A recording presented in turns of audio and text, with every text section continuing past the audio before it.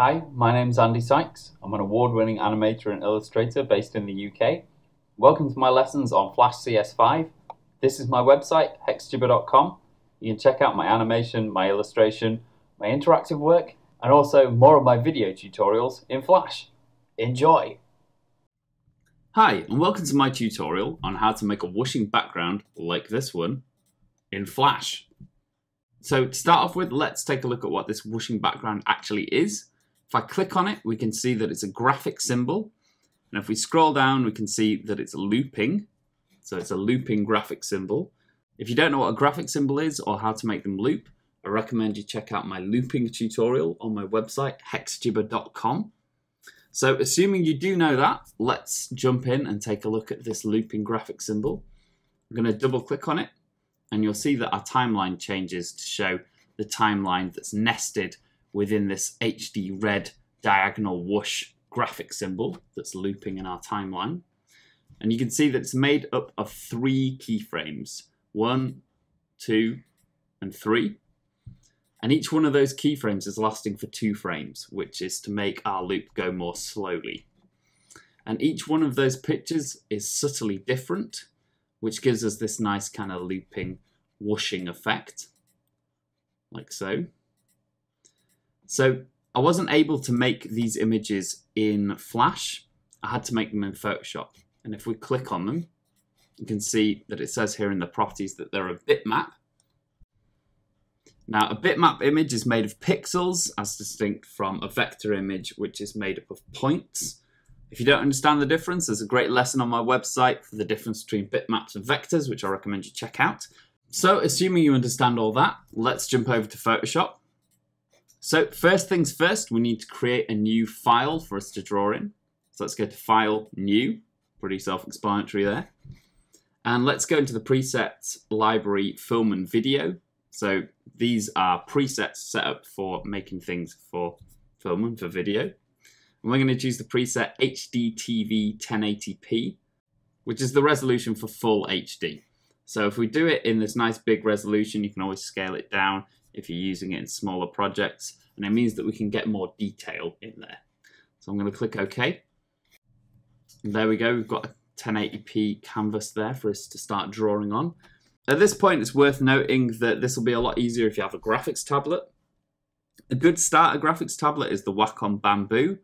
It costs about £40 in the UK or about $55 in the US. I'm not sponsored by Wacom. They're just the best tablets that I've come across, and they're pretty industry standard. I use a Wacom Intuos 3 large A4 tablet, which just gives me a bit more room to move around and more levels of pressure sensitivity. So talking about pressure sensitivity, let's set up Photoshop so we get the best settings possible.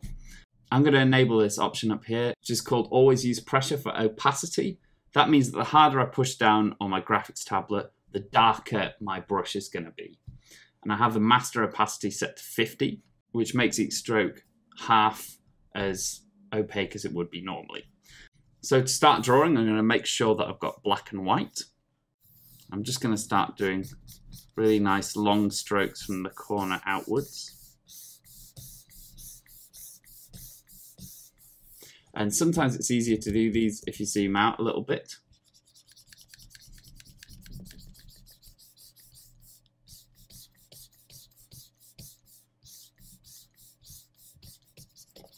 And you can keep it really nice and messy to begin with, because once we apply some effects, it won't be quite as clear how badly we've drawn this. And the thinner the brush strokes you do, the more detail there'll be in your whooshing background when it's finished.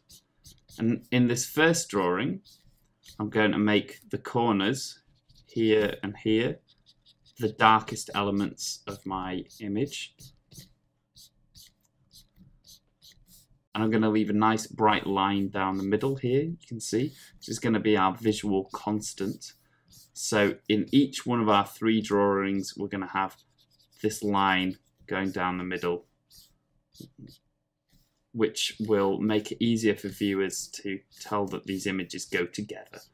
This is quite important in looping animations. If every element in every frame is different, it's quite difficult for people to understand that they're part of the same thing.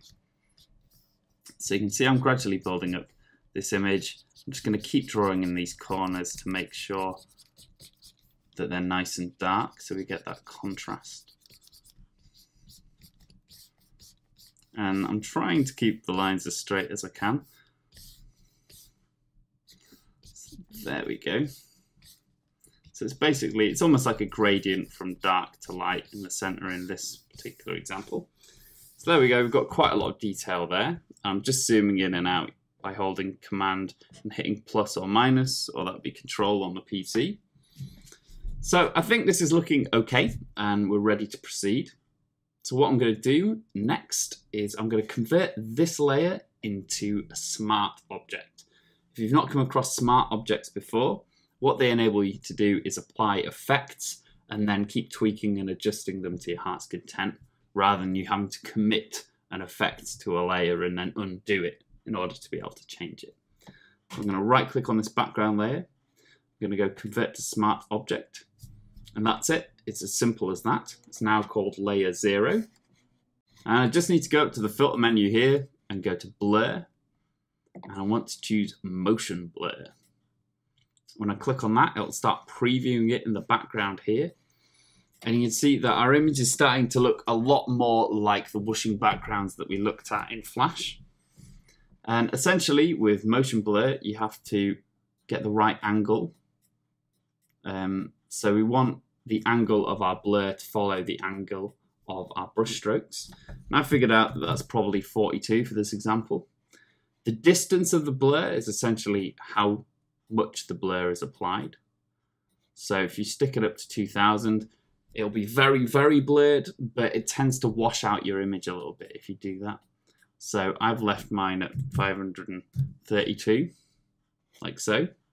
Now if I click OK, and then I decide that I want to change the settings of my motion blur, you can see it's here as what's called the smart filter. So I just need to double click on it and get those options again, and I can tweak it to my heart's content. Just going to cancel out of that. And next up, we're going to apply an adjustment layer in order to change the color of this whoosh. So I'm going to click here in my adjustments on the color balance. If you don't have adjustments, you can get them in window adjustments. So I'm going to click on the color balance, and you can see it's popped up here in the properties. And it's created an adjustment layer called color balance 1. The advantage to doing it this way is that you can keep tweaking the color balance as much as you like. And again, you don't have to commit it to the actual image itself. This is what's called non-destructive editing, and it just makes your workflow in Photoshop loads more versatile. So, swiftly moving on, I've got a choice between midtones, highlights, and shadows here in my color balance. So, at the moment, I'm adjusting the color of the midtones. I'm going to bump them quite high up into the reds. Maybe pull down the yellow a little bit. In the highlights, I'm going to shove the reds up, yellow down a little bit too. And in the shadows, I'm going to do the same. I'm going to stick the red up pretty high, maybe pull yellow down a little bit. So I might take the green out of the midtones. I don't think I'll do that so much with the highlights. And really, this is just your personal preference about what sort of colour you want. There's no real science behind it. I just want a red with a little bit of yellow and orange in it. So there we go. We've got a whoosh that's looking pretty respectable. I think this corner here could do with being a little bit darker. And again, one of the cool things about using smart filters and smart objects is that you can continue to edit them. So if I double click on layer 0, I'll jump back into my image without any filters or anything applied to it. I can just get the brush and just darken this corner up a little bit. So I'm just drawing, adding that darkness in there. Sounding quite emo. Okay, and when I'm finished, you can see we're in layer 0.psb. That's just the layer, the smart object that we're editing. We need to save it before we carry on. So I'm going to hit Command S on the Mac or Control S on the PC to save that. We can just close it. So that's now applied itself in our picture here. We can see that we've got all of our filters applied, and it's also nice and dark here in the corner. So I'm going to go File, Save As, choose somewhere on your hard drive to save it. I'm going to call this one Whooshing BG background diagonal 001. Click Save. There we go. Marvelous. So that's our first one done. We might come back to it and tweak it a little bit later. So to create our second one, it's pretty simple. Just go File, Save As, and change the name to 002, like so. And we're just going to change the look of this layer so that we've got darkness in a different part of our image. So this would be a good time to actually check out what we've done in the past. You can see here in my Flash example, we've got dark on the edges, light in the middle, and very light in the center. In this one, it's a bit more mixed up. It's still light in the center, but it's got some dark very near it, and it's kind of mid-tony in the edges. So I think we're going to replicate that. So you see we're in Whooshing background diagonal 002. So I can double click on my layer 0 and start messing around with it. So I'm going to start putting in some much darker lines here nearer the center. I'm darkening it up nicely. And one of the advantages of using a 1080p resolution is that you can use a smaller brush and get quite a lot of detail. So once I've done that, just kind of darkening it up near the center here, is I can start adding some lighter mid-tone values to these edges, like this. So I'm breaking up that black that we had before. And because I'm using a 45 pixel brush on this 1080p, it won't, we're getting some nice detail in there. So you can see, there we go, and I might switch back to black. Put a few more black lines in there just to break up this white a little bit.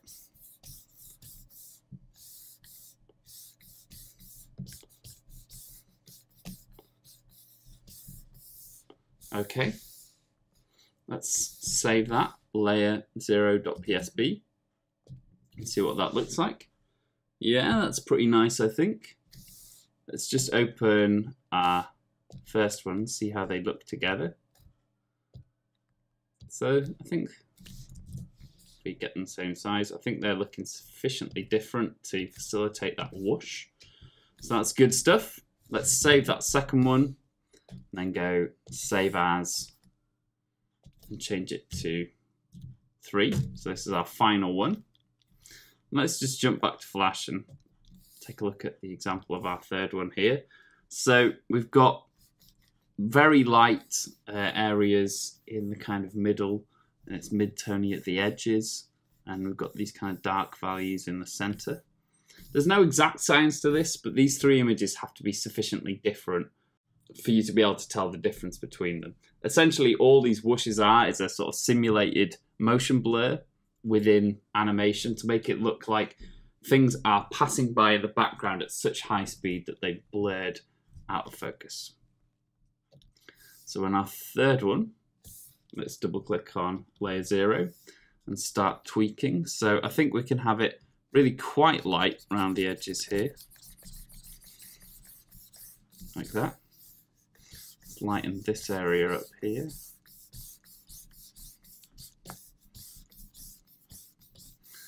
And have this part here in the middle the darkest.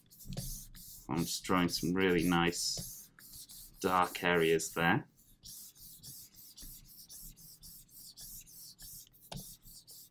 You'll be able to hear my graphics tablet scribbling away here. I'm using some felt nibs with my Intuos 3, which gives me a bit more friction and allows for more control when I'm drawing. So there we go, let's save that, see how that looks. So it's looking quite different to this one. I think I might just lighten up this area here a little bit, just for a bit of contrast. Essentially, the more different they are, the better, but you want to maintain this area in the middle of whiteness so that viewers can tell that this is the visual constant in the center. So let's save that again, jump back. There we go. It's looking pretty snazzy, I think.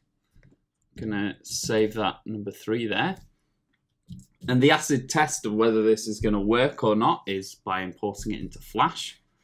So I'm just going to close these in Photoshop, jump into Flash, and I'm going to create a new project at 1080p. These are my own special templates. They're at 25 frames a second, but you'll have the media playback templates in Flash. You can see there's an HD TV 1080 there that you can use. So I'm going to use my 25 frames a second template there. I tend to work at 25 frames a second because I live in Europe and that is the standard over here.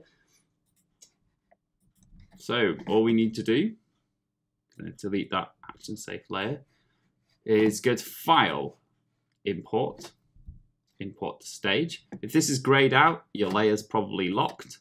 Make sure it's not locked. Go File, Import, Import to Stage, and you should be able to find those files on your computer. Going to import those now, all 3. And it'll ask you whether you want to import them as keyframes or Flash layers. I'm going to import them as keyframes. Click OK. So you have to do that 3 times as it imports those 3 images into Flash. And because it's imported them onto different layers, you'll need to drag the keyframes all onto one layer like so. So they're all on the number 1 layer there. You can see I've left each keyframe on for 2 frames. This last one we'll have to press F5 to extend it. And we can delete these are the layers that don't have anything in them. So this is our whoosh at the moment. I'll just click on this loop symbol so that we can just see how that loops. I think that's looking pretty good. I might want to add a little bit more detail and just tweak it around, maybe change the colors. But essentially, that's a really nice functional diagonal whoosh. Just a couple of things that we need to do to actually make this into a looping graphic symbol. I'm going to turn looping off. And I'm going to select all of these keyframes. So to do that, click on the first one, hold down Shift, click on the last one, and they're now all selected. I'm going to right click, go to Copy Frames, and then go to Insert, New Symbol. So we can call this Diagonal Whoosh Red. It's always good to name your symbols. It makes organizing your library much more easy. So click OK. And inside this diagonal whoosh red symbol, I can just right click on the first keyframe and paste in those 3 keyframe images that we've created there. If I jump back to scene 1, I can create a new layer, delete the original one because we've copied those out now. And I'm just going to drag from the library that diagonal whoosh red into my scene. If I want to get it to be in the center, it's worth using the Align panel here. If you don't have it, it's in Window Align, which is there, or you can do Command K. If you tick Align to Stage, and then click this button here, Align to Horizontal Center, and this one to align it to the vertical center, it'll be smack dab in the middle of your 1080p project. And we can see that that now plays as a graphic symbol looping in our timeline. If we hold down Command, we can make it last for as long as we like. So it's now whooshing. At the moment, it's called Layer 4. I don't think that's clear enough. So here's a nice little trick that you can use. If you right click on the symbol and go Distribute to Layers, it'll copy that symbol out of layer 4 and onto a new layer called Diagonal Whoosh Red. So it's named the layer after the symbol that's on it. We can ditch that layer 4, which is a bit inscrutable. We've now got a nice layer that's labeled with our looping graphic symbol on it. So if we click on it, it's a graphic and it'll default to looping in the timeline. There's one last thing that we can do to it just to make it look a little bit better.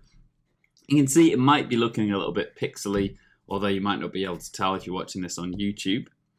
So here's a couple of little tricks to make it look better in Flash. If we go to Publish Settings, you can make sure that the JPEG quality is set to 100. Click OK. That should make it display much more crisply. But we can also fold down all of these bitmaps in our library. So to select them all, click on the first one, hold down Command on the Mac or Control on the PC. You can select the lot, right click, go to Properties, and there's a little tick box here for Allow Smoothing. We want that to be set to Yes. And we also want the compression to be lossless. We click OK. We should have a really nice crisp image there. And a really cool looking whooshing background. So it's as simple as that. That's making a diagonal whooshing background. Next up, we're going to look at how to make a perspective whooshing background. It's exactly the same principle, but instead of going diagonally, it's going into the distance. So before we jump into Photoshop, let's just take a really quick look at what a diagonal whoosh looks like.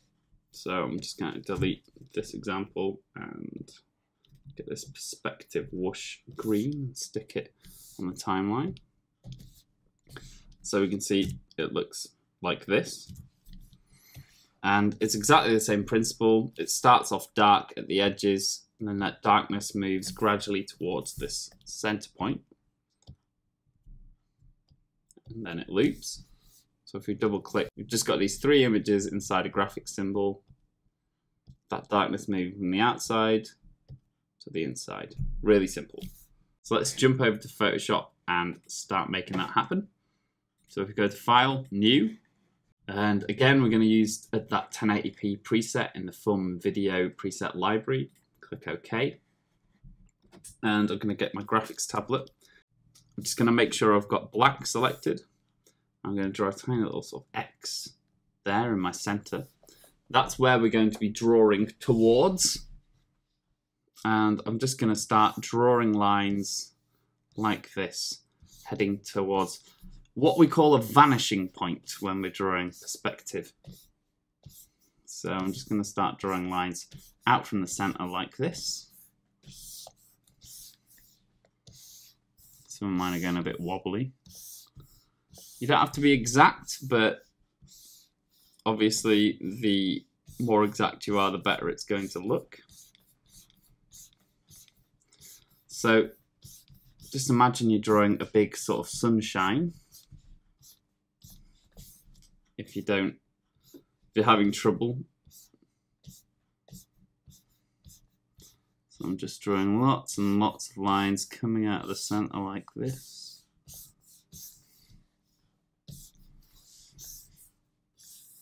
And what we can begin to do is just like with our first diagonal whoosh, we can start darkening these edges. So I'm going to start making it much darker around the edges. So we get this nice feeling of depth. And the more we lay down, the more brush strokes that we make, the better this image will start to look. And again, one of the advantages of drawing at 1080p is that you can get a lot more detail in. So around the edges, I want it to be really dark. So here we go, I'm gradually making this darker around the edges. I want this kind of mid-tone value in the center, so I'm just going to maybe darken that a little bit. Make sure it's darker here. We keep our brush strokes following this same pattern in the center, so it's all leading towards the center. That will make it look much cooler.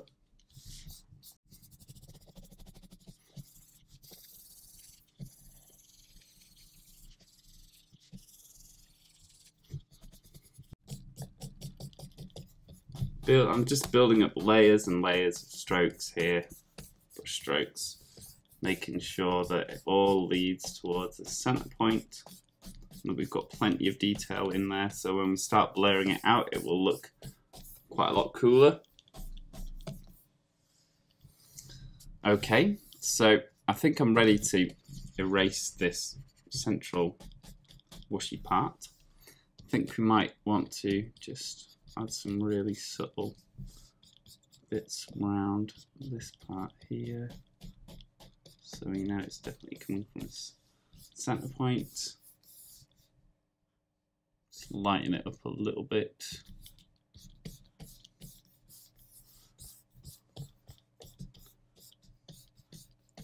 Drawing some light strokes coming out.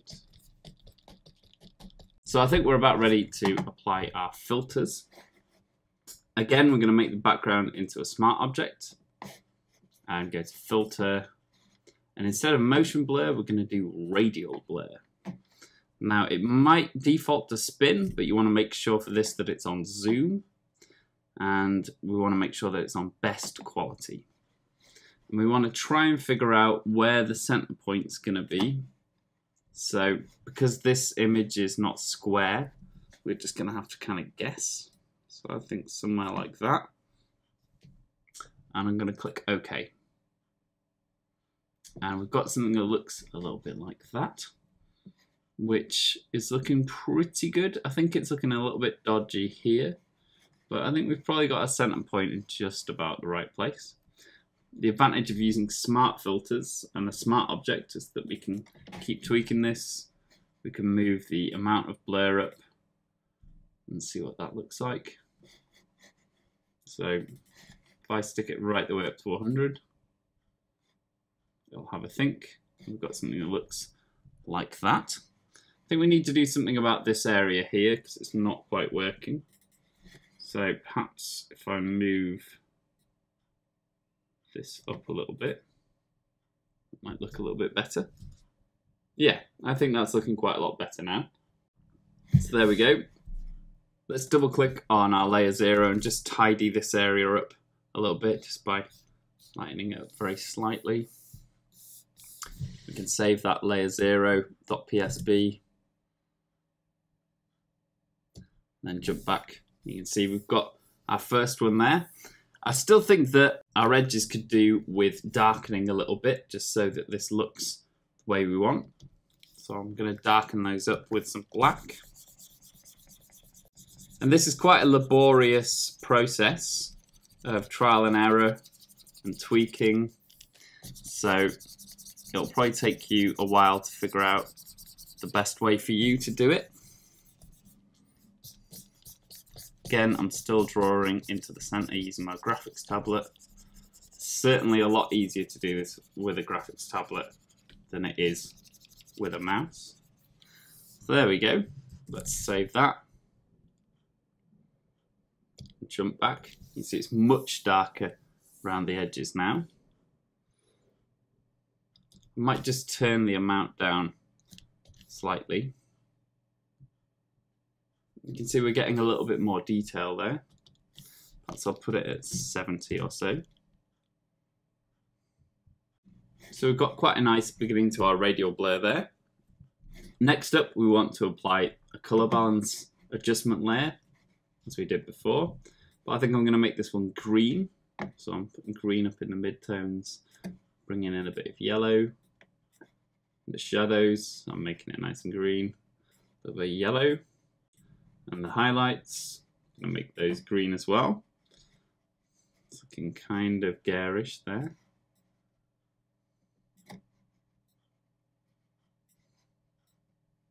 Maybe pull in a bit of cyan or make it a bit yellower.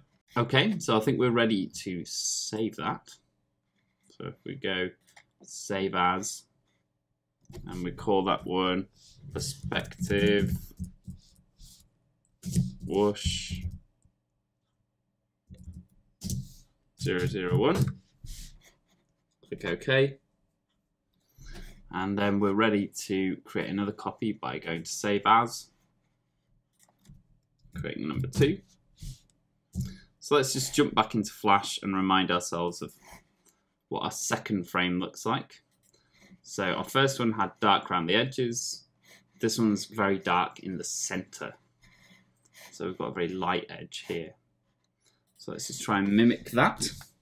I'm going to double click on our layer 0 and I'm going to start darkening up this center point here.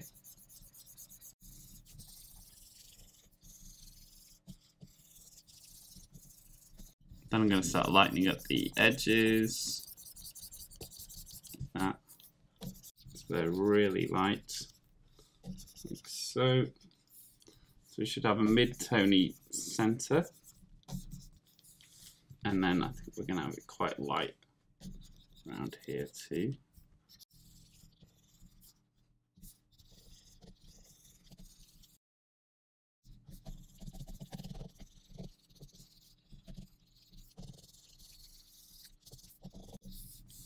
So let's save that. See how that looks. Yeah, we've got quite a nice bright halo around the edges there. So let's save that, Command S or Control S on the PC. And let's just do one final one, save as number 3. Click OK. And let's just jump back to Flash and see what our third one looks like here. You see we've got a very dark area near the center. It's very light in the middle, kind of mid-tony around the edges. So let's create a dark center. So here we go, we're just going to start layering some really dark brush strokes here. But we're always maintaining this light area in the center, because that's our visual constant.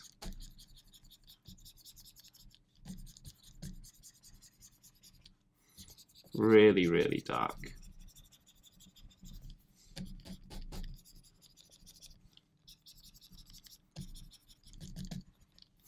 And let's start lightening up our middle part. Which is going to be our lightest area in this particular one. And start darkening this mid-tony outside area.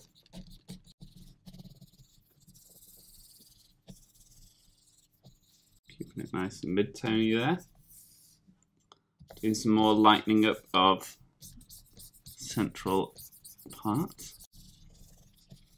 So we want this to be really, really light.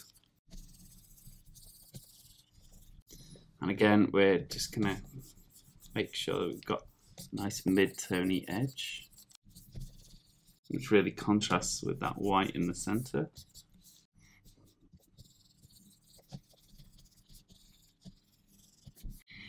Okay.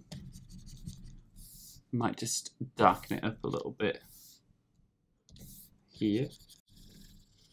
So darkest in the middle, with the exception of this area here. Nice and light here. And then mid-turny around the edges. So let's see how that looks. I'm going to save that. We can jump back. You see we've got mid-tone in the edge, light around the center, and really dark in the middle.